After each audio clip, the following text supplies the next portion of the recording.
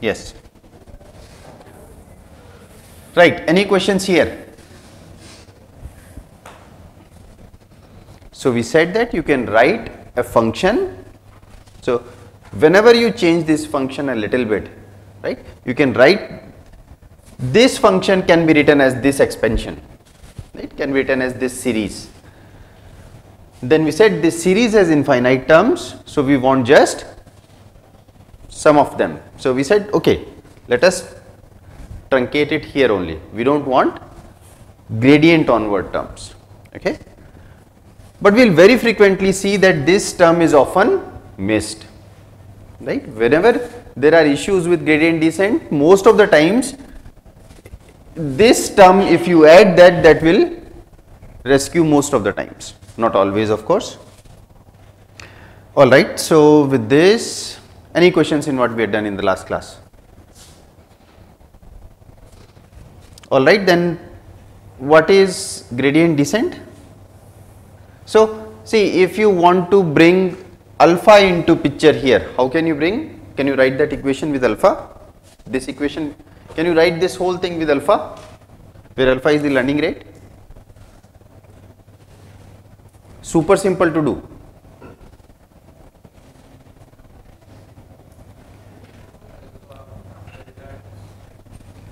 Right?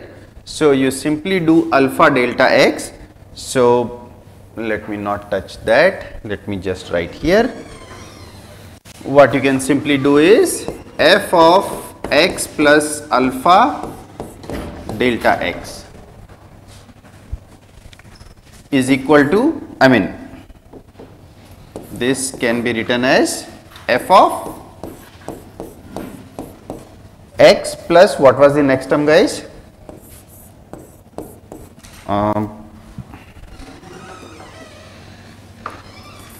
Alpha delta x, what else? Transpose gradient of f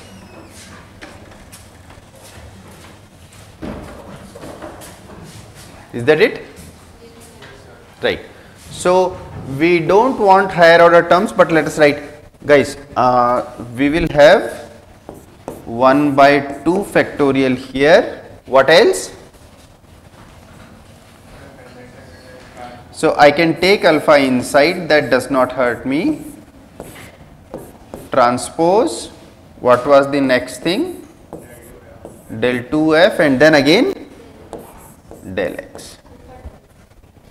Alpha, right. So this basically gives me, I can keep, so I can take alpha outside, right.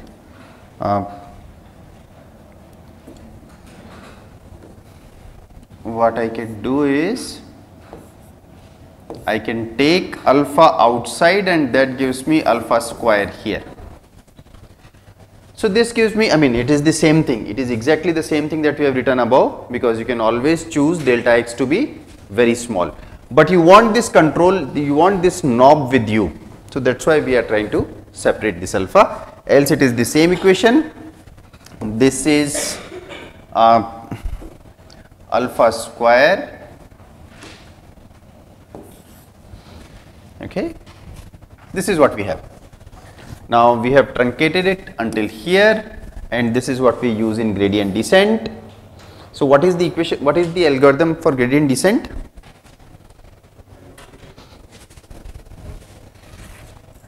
Yes?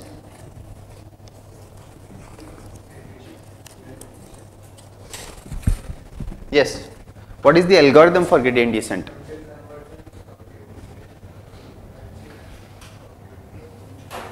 So it is basically, repeat what?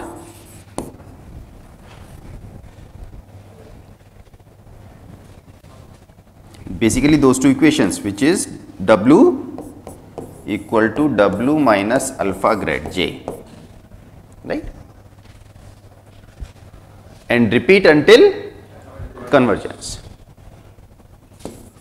And what does convergence means?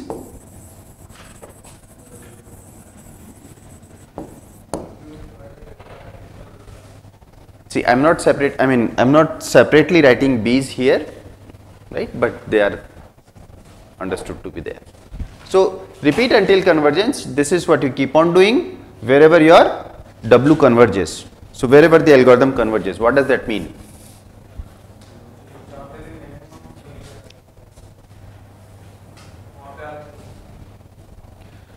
देखो, in this course is much more advanced than a basic deep learning course. Okay, so we won't be talking about minimas too much after a certain lecture of number of lectures. Okay, right now we are talking about minimas though. So repeat until convergence. What does convergence mean here?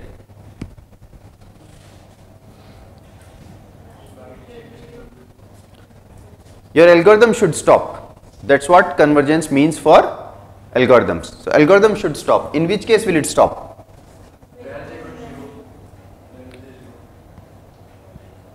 Right, del j becomes 0. Can alpha become 0? छह दिन बाद -1.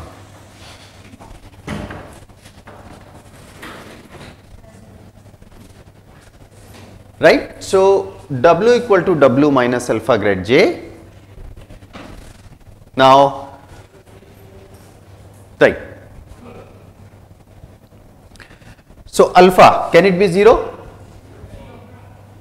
It won't be 0 because you defined it to be greater than 0. Okay, so it won't be 0. This guy can be 0. In this case, when this term goes to 0, so when this term goes to 0, basically it is this guy that goes to 0, right? Alpha is by definition a quantity greater than 0. So W equal to W, what does that mean? That means no change is happening on the right hand side, left hand side is stuck on the same value, it's not going to change anymore, right? So when your grad J is 0, W new equal to W old, so it's not going to change any further, your algorithm has basically converged. Does it mean we have reached to a minima? We know it even from 11th 12th calculus that gradient equal to 0 does not mean it's a minima. It can be a maxima, it can be a point of inflection, it can be, and if you talk about in general, it can be a saddle point, it can be plateau. Alright, so repeat until convergence this. Now how do we write our training loop? How do we incorporate this algorithm in our training loop? Now I'll come to J. So let's say again we are talking about that same J, W square. So W square plus B square J. So my J right now is a function of W and B, and it is W square plus B square.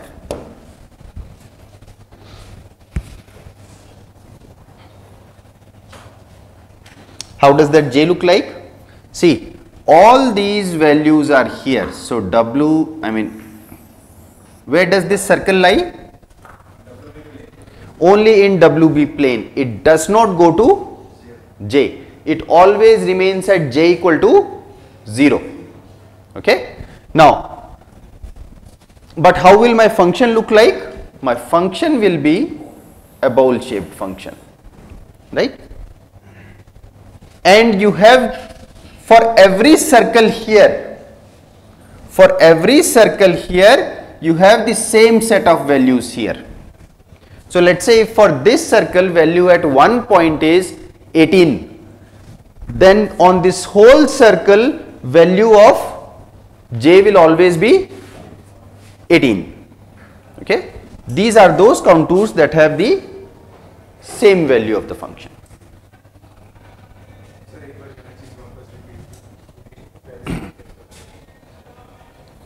What is this? What is this? Equation of a circle, right? This is equation of a circle. So W square plus B square equal to, so if you are talking about a circle, you will write W square plus B square equal to some constant c square,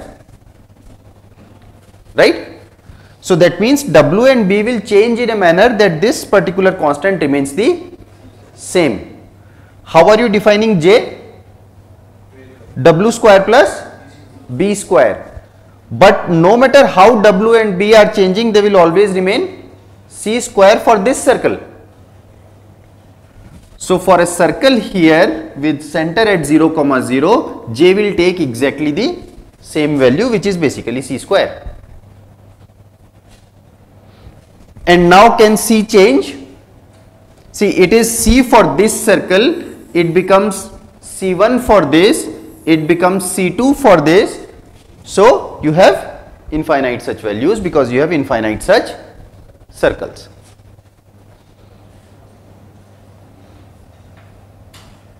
Questions?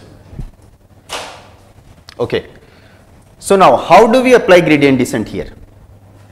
I mean, okay, we know how do you apply gradient descent here, but let's say we want to train our machine learning model now.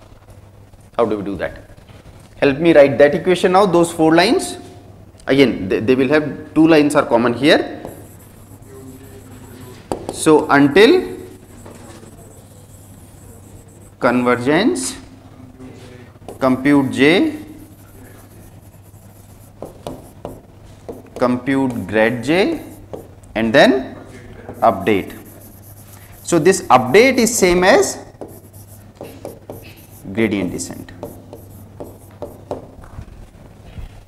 And now we know where is this equation coming from. This equation is coming from Taylor series. You could have done much more, but we don't do that. Okay.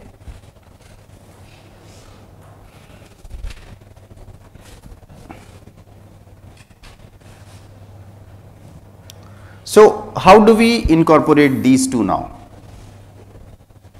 This is trivial because this equation requires grad J, so you need to compute grad J. So this is fine. How do you do this? How do you do this? Everybody should know. How do you compute grad J's? Which algorithm?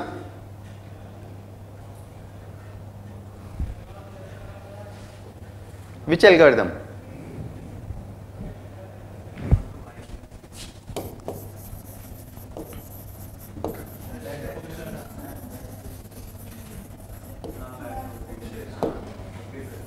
See, that's why you should speak, because at most you will be wrong. So back propagation, now compute J. How do you compute J? Yes. So there is a separate algorithm for computing grad J which is called back propagation. This one? No, you compute grad J here. So once you have computed grad J, now update this equation.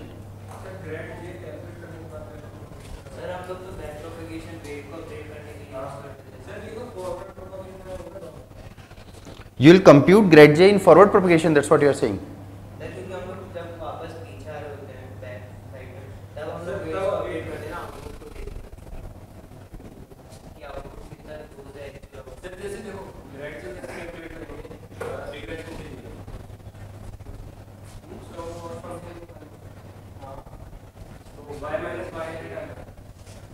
Y minus, okay, right.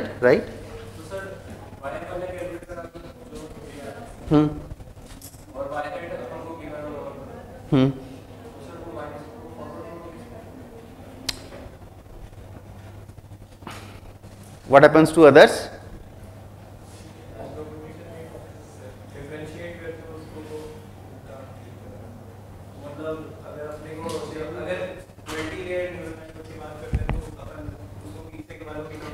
See, forget multi-layer. I don't even know what is a multi-layered neural network. Right now, I have just these 2 variables. Okay. What is unknown in this equation? Alpha is known. W is always known because I will always initialize it to something. So W is known. The only quantity unknown is, and left hand side is of course unknown by definition, because left hand side ही अगर known थी तो इतना सब काहे कर रहे हो फिर, right? So this guy is unknown. If this is the unknown thing, where are you computing it? In this step, right? So we'll take this offline. I won't go into this in this class. But how many of you still have doubt ki back propagation we don't do it here? How many we say we don't do it here? Quite a lot. How many of you say we do it here? Alright, then we'll take this offline after the class. Okay. So compute J, or maybe I don't know. What we are getting from Taylor series is that you can rely on just gradients. Else you would need terms that have Hessian and higher order terms. But Taylor series is coming here and telling you that, see, if your alpha is small, delta x is small, then alpha square will become even smaller. So let's say if your alpha is 0.0001, so alpha square will become 10 to the power minus 6. So these terms, they become so small that you can actually ignore and retain just these two. So when you say I am making a change of alpha times delta x, my function has changed by this much. That's what we are using there.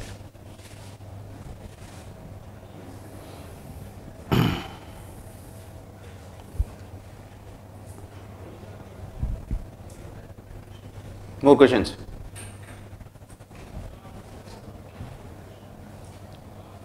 Alright, so where does training come into picture now? So let's say in earlier days of machine learning, let's say pre-deep learning era, before 2011, 2010, in fact even before 2012, how would you run gradient descent?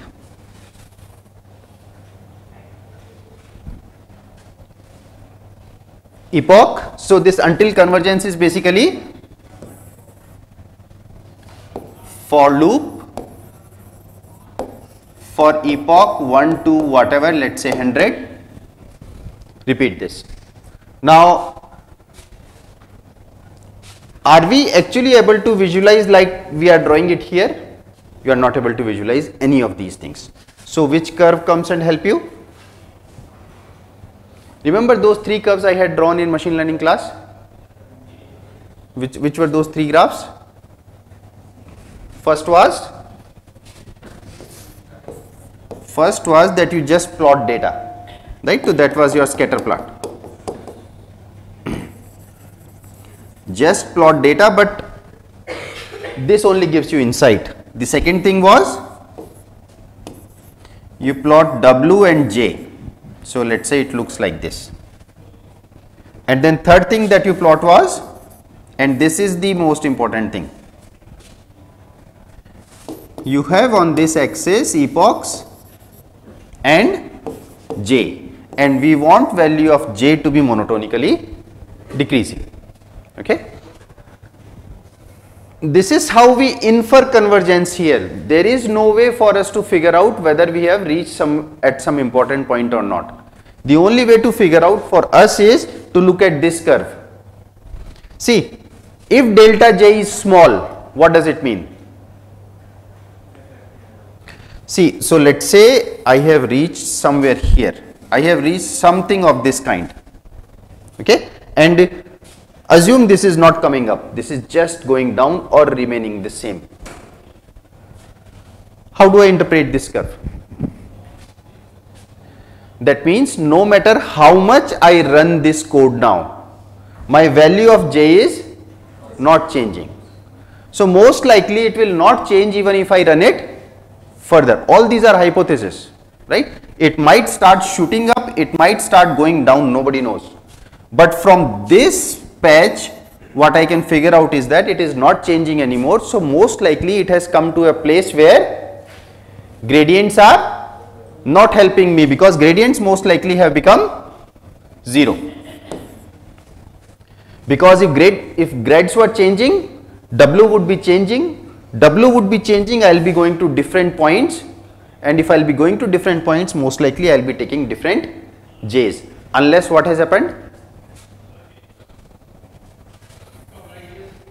Remember, if you have a function like this we did in AI. So let's say if you have something like this, if you are here, gradient descent will take you here, right? But if you are here, you see the neighborhood, my gradients are 0. This is not a local minima, not a local. In some ways, all these infinite points are at local maxima, but this is, you call this a plateau. Don't call this maxima or minima. Most of the times deep learning training is stuck in here, because you have millions or billions of dimensional vector spaces, you get stuck in plateaus. This is one dimensional counterpart of what might be a 100 million dimensional vector space. Okay. If you start here, where will gradient descent take you? Here, right? And so on. So this is the most important curve, because we are not able to observe this. If you are in 1 million dimensional, you will not be able to draw this anyway, and so on. So I want to see this kind of curve.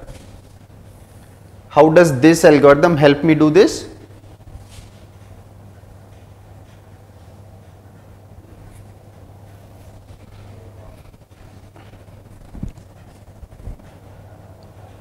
Compute j. So let's say I computed j. I am starting with epoch 1, that means I am randomly initializing my w's and b's to be something. What is that something? Small numbers close to 0. So you start with it, that is your first epoch. Let's say you start here. You did all this, what happens next? So compute j, this part is done. This part is done for the first iteration. Compute grad j. How will you compute j, by the way?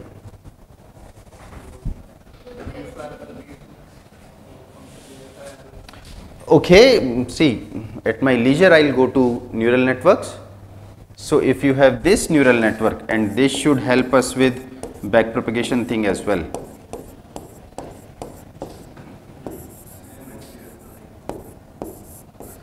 So it's a fully connected network, assume.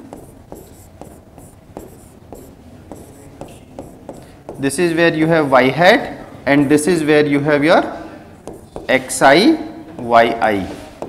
So there are m number of examples. You have this neural network. How will I compute my yi? You give input as xi, pass it through this network, you will get some yi. Is that enough? Is that enough? No. You have to still compute. You have to still compute what we call J or L, right? Cost function, loss function, error function, whatever you call it. That is a function of y hat, and in case of classification, it also incorporates. In fact, most of the problems that we do are classification. So you will, so this J or L will be a function of y hat and y. Now y is something given to me, so that's a number that is given to me, or a vector that is given to me. What about y hat? Y hat is a function of all my w's and b's here, all my w's and b's here, right? So j is a function of all my w's and b's basically. This j is a function of that. So this is called computing loss. This direction is called forward propagation.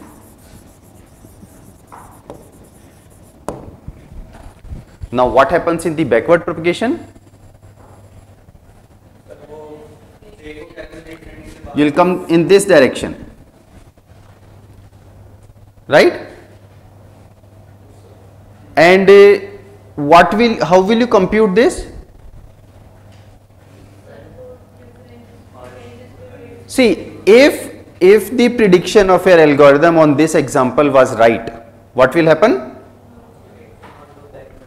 loss will be close to 0. So that means I don't have to tune my W's and B's too much because they are already right values. But if loss is high, somebody is making a mess here, they need to be changed. Alright. So you will compute what?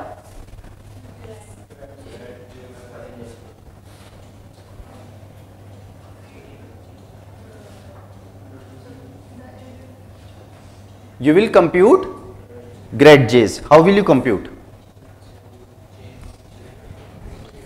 So I have 6 here, 4 here, 3 here, 1 here. How many parameters will I have?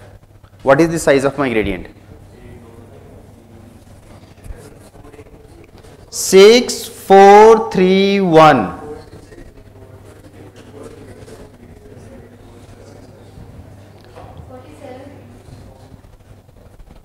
बताओ भी मैंने नहीं compute किया है. So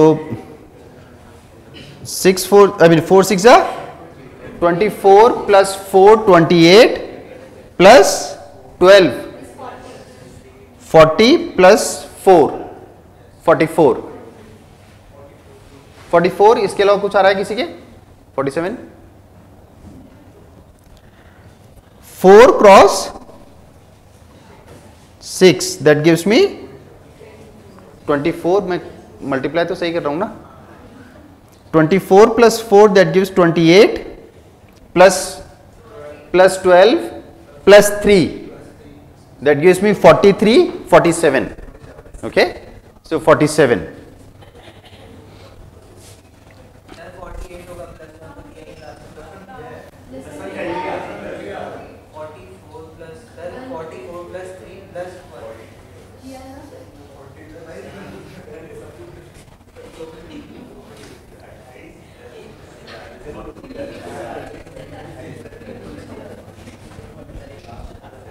कराओ इसको वापस.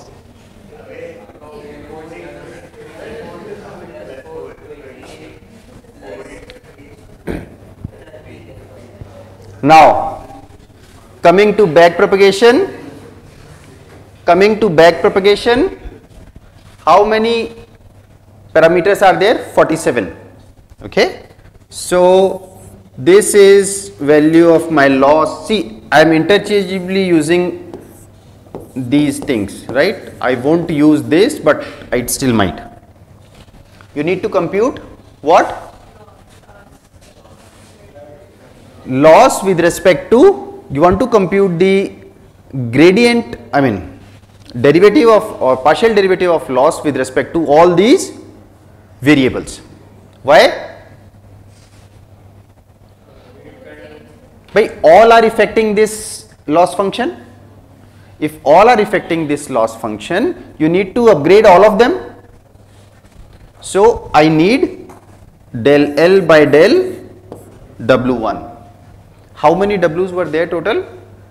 4, 3, 1. So 47 minus 8, 39. So I will need how many such terms?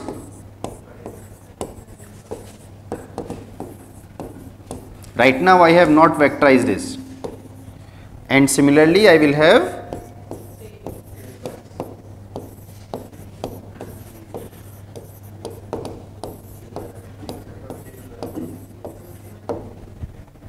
right. How will you compute all this?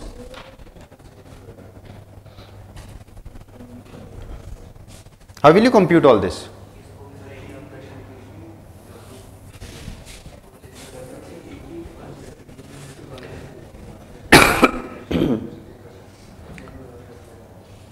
L is a function of y hat.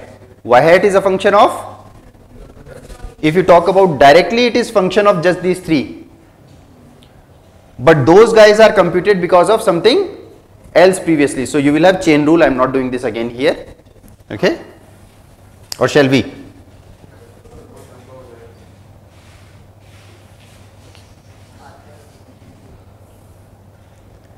See, back propagation is something that कोई भी आपको अगर serious candidate समझ रहा है, right, for any job, for any MS, PhD, they expect you to know back propagation, कि आप pen paper पे चला के बता पाओगे कि see this is how back propagation is being done. You may not do it in the see the way all these things, PyTorch, TensorFlow, the way they do is they incorporate, so they solve this using, what is that algorithms paradigm? One is greedy and dynamic programming, okay, because you can write things as a function of, so you can do this recursively. So they write it using dynamic programming, but we don't need that. What we need is I should be able to compute by hand everything. If I am able to do this, I am done. Can I keep this as homework? Yeah, we have done this before. Okay, backpropagation. All right. So you have all these values. What will be the next step? You have all these values. What will be the next step? Update. Okay. Now I'll go back and fix this mess that I had made. I don't need 47 values. I need just one vector of size 47 cross 1, right? So all this will be in just one vector, first value this, second value this, 39 values all the way until this, and then 8 values. So this will be just a one vector of size 47 cross 1. And what will be the size of this vector? This W? 47 cross 1. What will be the size of this W? Right, normal matrix multiplication has to be taken care of. All right, so this is what we have. Coming to this now. In good old days before deep learning era, before 2012, you did not have that many examples. So what you could do is, one epoch would mean one pass over the whole training data. You do this, maybe after a couple of minutes you will get this value, this value, this value, and then you reach somewhere here, you say I am not changing too much, so the learning has stopped. So if the learning has stopped, what does it mean in the context of machine learning? That learning has stopped. Right. W's are not getting updated, right? So we have here. Now, what happens in this deep learning era? So this algorithm is called what? This is batch gradient descent.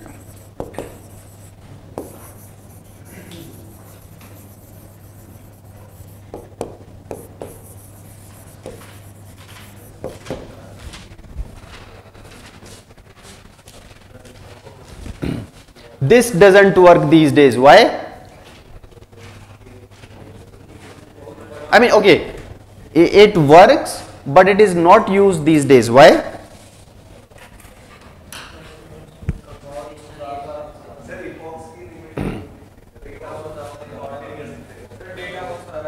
Right. So if you have millions or billions of examples, right, in your data set, then what will happen? See, let us see this from a training perspective now. Where is the training? Compute J. I initially computed J. How am I defining my J? Now go back to mean squared error. Good old mean squared error, which is basically a function that is same as W square plus B square, because that will be also be of the same type, just that you will have some other terms here as well of degree lesser than 2, but the nature of the function is same. So if the nature of the function is same, what does it mean? What will be the difference between W square plus B square and that function? Will that be also convex? This is convex. Will that function be also convex? Yes or no? Yes. Will that also be ball shaped? Yes. Then difference क्या होगा? Your minima might shift, right? What you are drawing here with centers, you can, translate it around. All right. Now,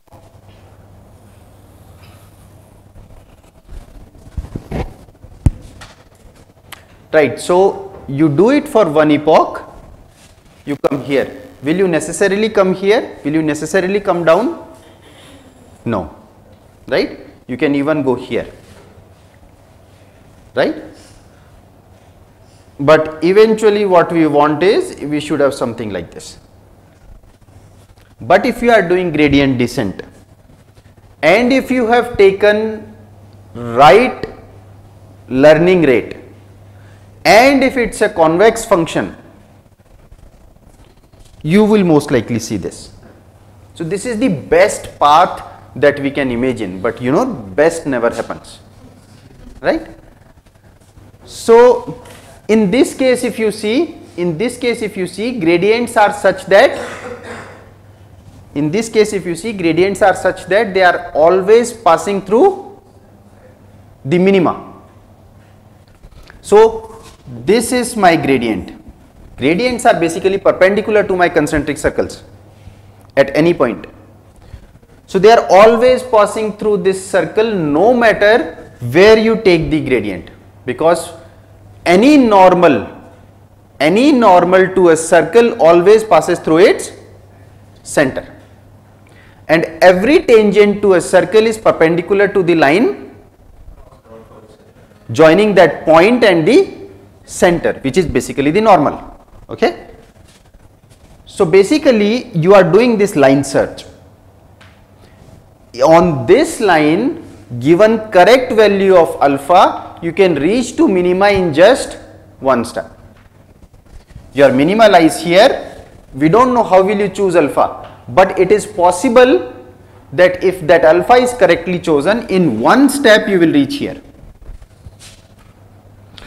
It will never happen, right? But there is a theoretical possibility, and we are in best of the regimes.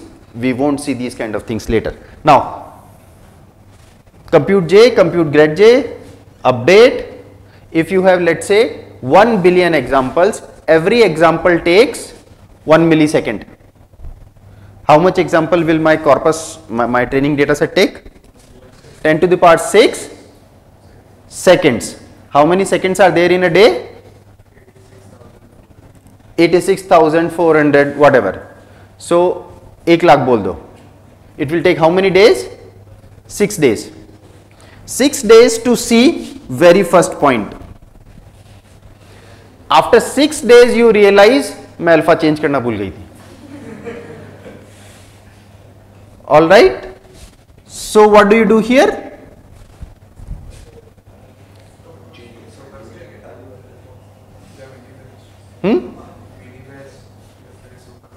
How do we solve this problem?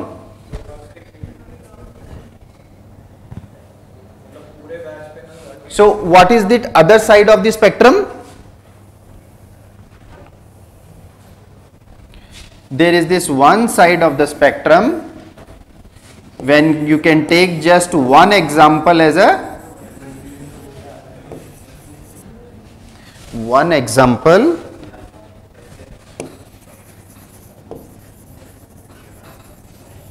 for update.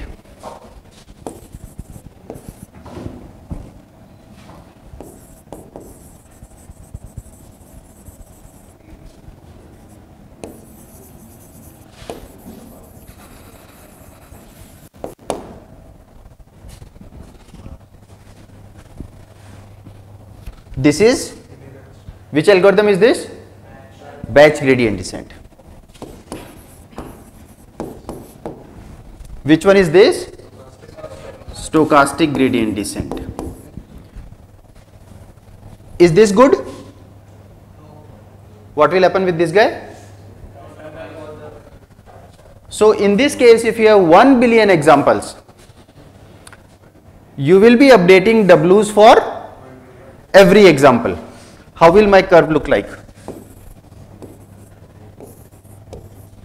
So now if you go to machine learning papers these days, you will see less emphasis on epoch, you will see more emphasis on number of training iterations, number of training steps, something like this.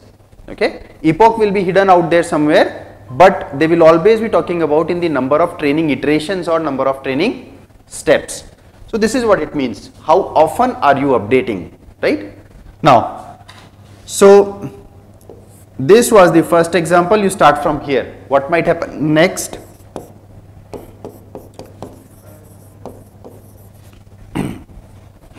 Sorry, ये क्या होगा?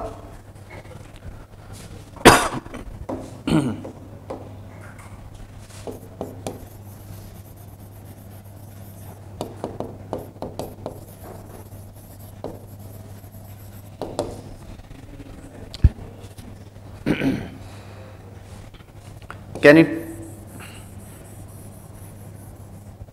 something like this? This is the best that can happen, right? Because if you take average, you are still following what batch gradient descent was doing, but it can also happen like that. Okay, I don't want it. Anything can happen. Now can you help me understand these two spikes? Ki just in the previous iteration I had this, now I have this. Why? Why will you have these ups and downs?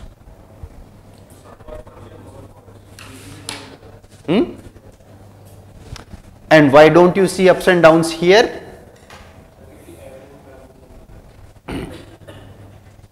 In this case, like you said, take average of all the examples. If you are gradient descent, if you are doing gradient descent will certainly take you in a direction where the value of the function will decrease, unless you have chosen learning rate to be so high, right, that it increases. Otherwise there is no way to increase, it will only decrease. So it will keep on decreasing. In this case,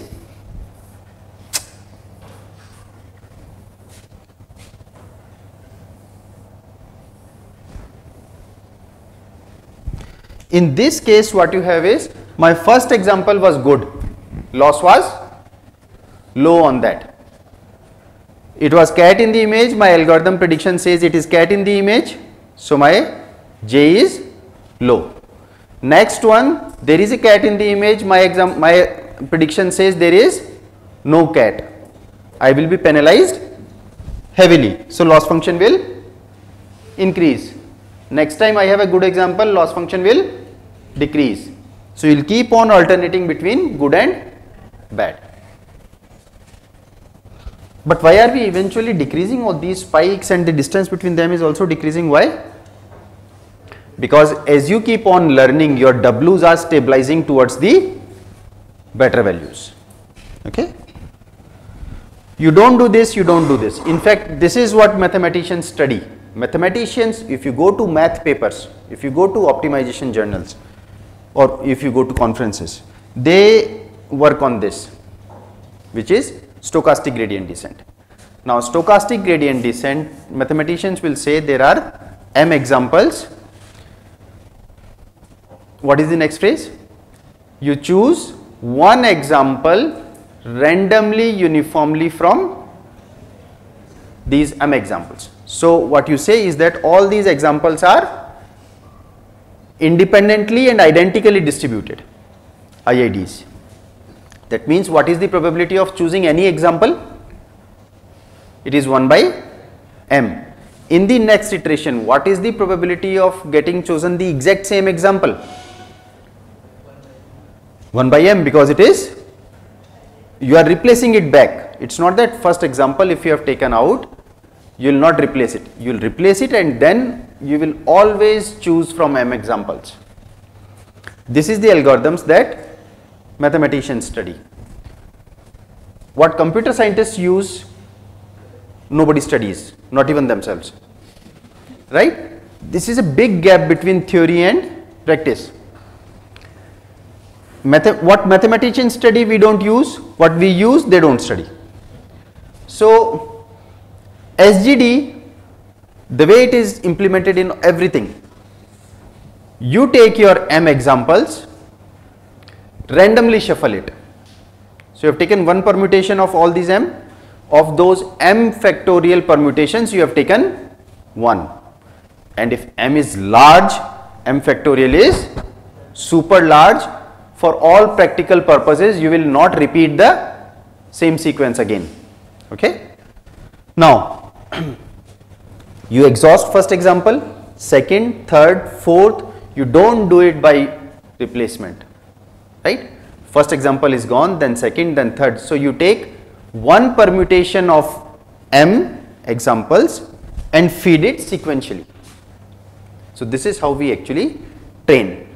Once you have gone through this whole cycle of the complete training data, you start over again. That is the start of your second epoch. Is this an efficient algorithm to work with? No. This updates just too often. We don't want those many updates either. So what we do is somewhere in between.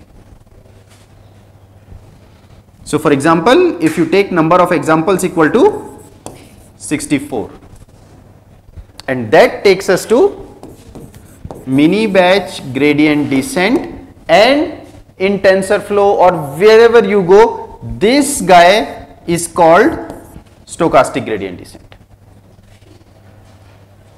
So when you are using any of the frameworks, you are actually using mini batch gradient descent, but that is called stochastic gradient descent, and you do it using with or without replacements? Without replacements. Okay. I think it is enough for today. We'll start from